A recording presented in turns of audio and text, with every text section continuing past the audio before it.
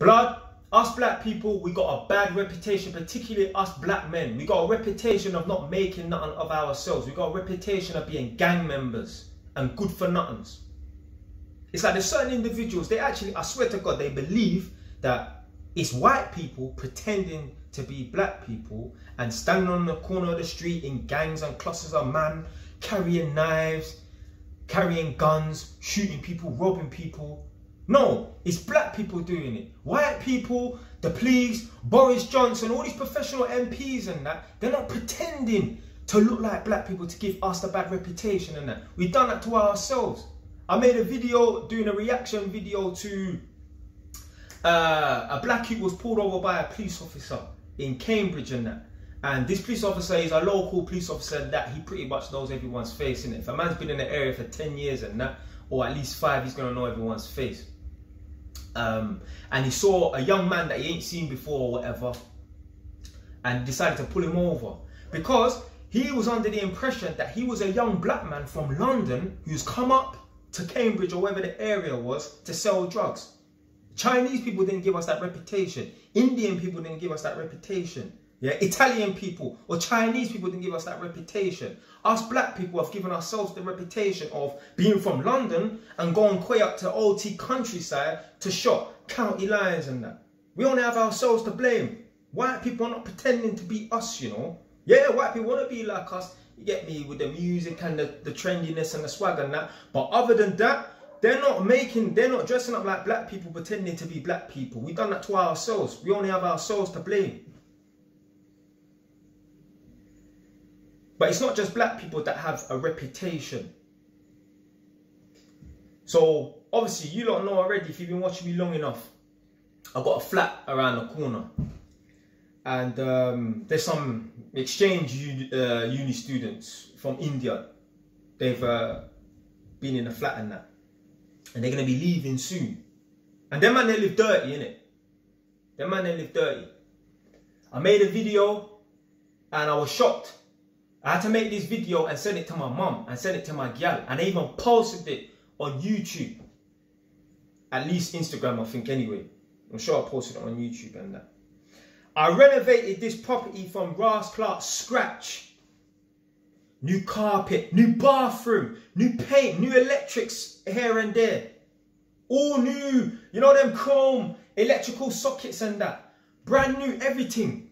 Tiles. The only thing that I didn't change was the kitchen units and that. But other than that, the property was pretty much brand new. Renovated it from scratch pretty much. The people that I bought the property off, they would be impressed with the work that I've done. Especially, I've done it on my own. No other tradesman came into that yard except a man to do the gas boiler check because I'm not qualified to write a certificate for that. Other than that, man done all the work myself.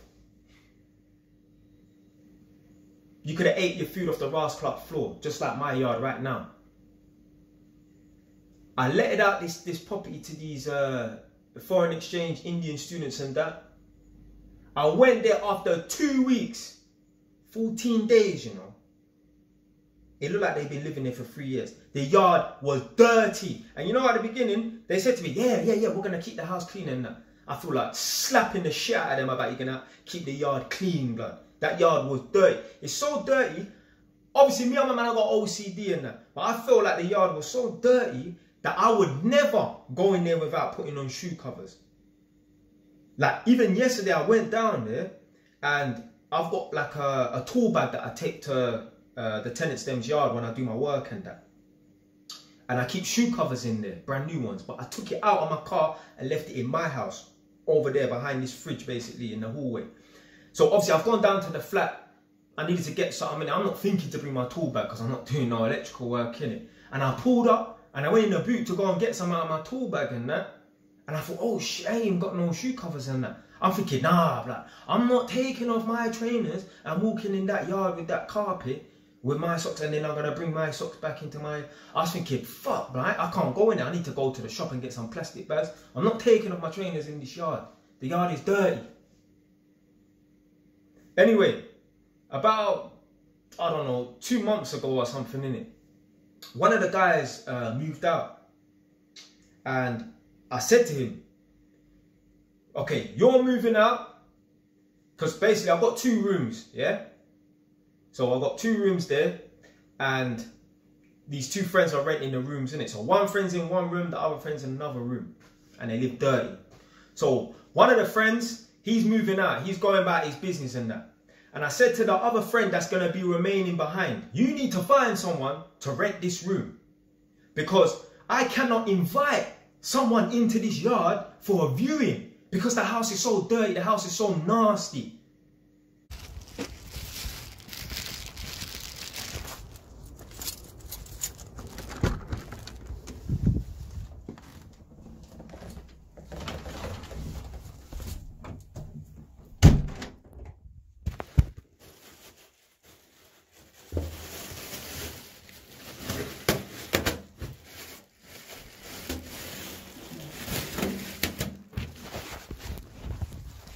Right, yeah. So why is the carpet so filthy? Why is the carpet so dirty? Was someone wearing trainers in there? No, man. You sure? Yeah, sure. I made it so simple and clear for them. I backed out a £10 note. And I said, when you lot first got this property, it was worth £10. I then backed out a £5 note. Now it's worth £5. Just to make it plain and simple English for them. They've devalued the property, blood.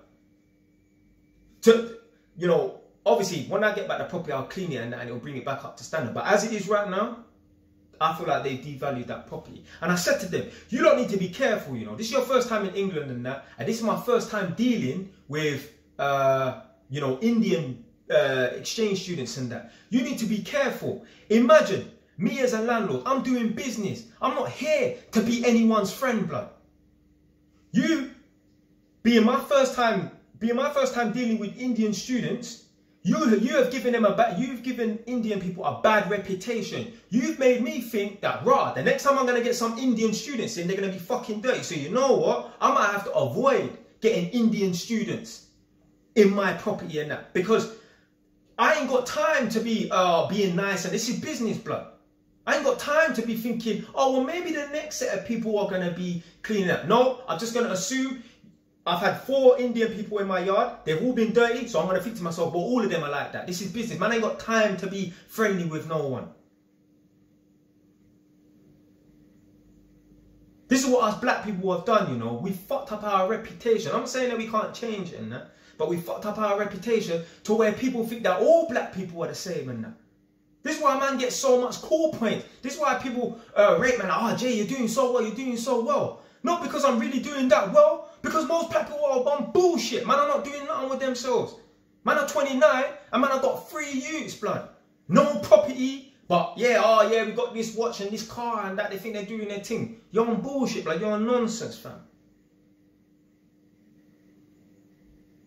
Yeah, I'm doing decent, I'm doing alright, because if you compare me to the average white person or whatever, yeah, I'm probably doing better than them. But it seems like I'm doing exceptionally well in the black community, because most people in the black community are on bullshit. When people meet me and you know, if I'm able to tell them that I've got properties and that before I reveal that I'm fucking Jamaican, they don't believe I'm Jamaican, you know. They think I'm Nigerian, blood. Because Jamaicans, unfortunately, we don't have a reputation of being smart and educated men. We don't have a reputation of, you get me, investing in property and making smart and wise decisions. Do you know what our reputation is? Exactly what I'm the opposite of. Breeding up gal.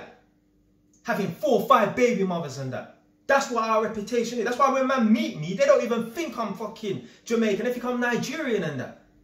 Because Jamaican, man, they have a reputation of being on foolishness. Told you already. I've got a family member. Apparently this guy's got like 30 youths, blood. Are you trying to start your own race, my brother? Come on, fam. Come on, man. There's certain groups of ethnicities of people and that. They got a bad reputation. That's their own fault. And unfortunately, I don't know if the minority spoils it for the majority. Maybe it is the majority that spoil it for the minority. But you see them Irish traveller people, they have a fucking bad reputation and that. I used to watch this program, I think it was My Big Fat Gypsy Wedding or something like that, or a similar program to that. And the white English people them said, whenever they used to have like a hall and that, and people will phone up for a booking, when they hear the Irish accent, they put the Rouse Club phone down. They don't even want to deal with them because Irish traveller people have a reputation to hire out a hall, get drunk and smash the fucking place up and leave the place dirty and that. I don't blame the white English people for not wanting to do business with them because they're too much trouble. Why are you going to want to do business with a set of people when you could be rolling the dice and there could be trouble, there could not be trouble? No, fuck them. I'd rather hire out my hall to black people or white people or Asian people because I know the chances of them smashing the place up is going to be minor. Rather than it's going to be a 50-50 chance of these Irish travelling people smashing the place up. When I hear Irish travelling people getting discriminated against, I don't feel sorry for them. Because their people then gave them the bad reputation and that. Them man are still doing bullshit, you know. Fucking, I went to one of the tenants' houses about a week ago. And she used to work like in a restaurant or something.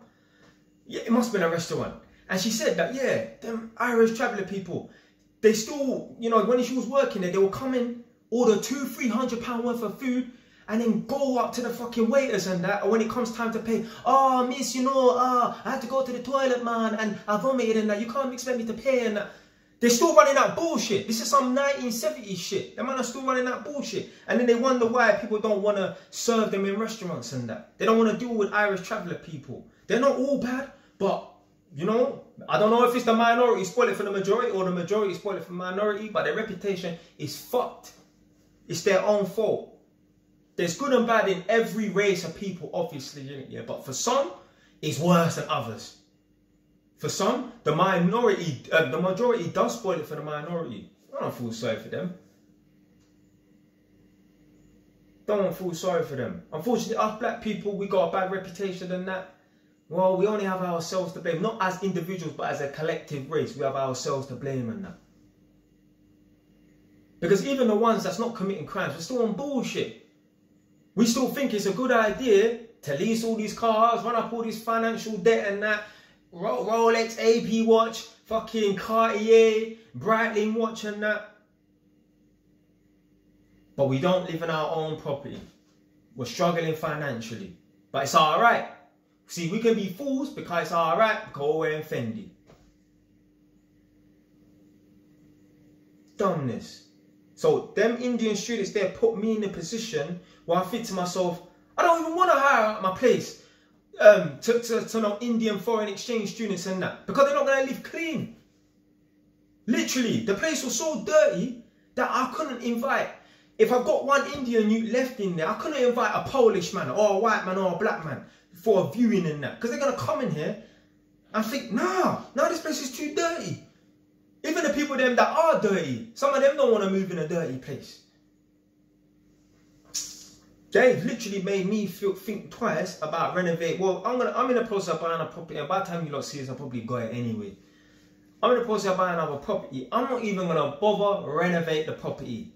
I'll probably do the light cosmetic work, change the carpets, paint the walls. That's it. I literally thought to myself, yeah, I'm going to get some nice tenants in. I was all thinking to buy a steam cleaner, you know. I was thinking, yeah, that place is going to be clean. You get me? I'm going to be able to eat my food off the floor and that. After 2 weeks, 2-3 weeks, it looked like they've been living there for 3 years. On my life, blood. On my fucking life. Ridiculous, man. So, yeah, black people, we got a reputation of being idiots and that. It's our fault. We ain't got no one else to blame. People think that, oh, I'm doing so well, I'm doing so well. I'm doing well on that, but in the black community, I'm doing exceptionally well. To the point where man don't even believe that I'm Jamaican and that. Because Jamaican, we don't have the reputation of making good and right decisions and that. Man mistake me for being Nigerian and that. Yeah, I might look it a little bit, but definitely they'll say, yeah, he's probably Nigerian because he got properties and he's got his head screwed on. Because most Jamaican men ain't got their head screwed on. Them Irish traveller people and that, people don't want to do business with them because they got a reputation of smashing up places and that, not paying for food. Anyway, man. People them ain't got no one else to blame but themselves, and yeah. Reputations and that could be changed. It's going to take a lot of work from the majority. Yeah, that's it, man. Stay wise, done now.